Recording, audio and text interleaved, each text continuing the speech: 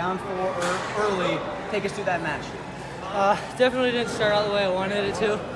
Got down early and he was kind of controlling me on top. But I just knew I had to keep pushing my pace. He couldn't keep up with me. I got to my shots late in the third and that's what made the difference. Last year you had a very tough district to get here, weren't able to come down. What's been the experience like for you this year? Last year obviously didn't end the way I wanted it to, but it's been nothing but motivation ever since. It's been pushing me through the off season. Through this season I can't have any off days. And it's just been huge for me. How much of an advantage, you talked about pushing the pace, how much is your gas taking advantage for you? You almost came back against Ramirez in the sectional meet. You showed it out there today.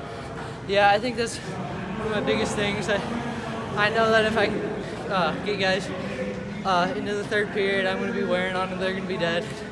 It's just been big for me.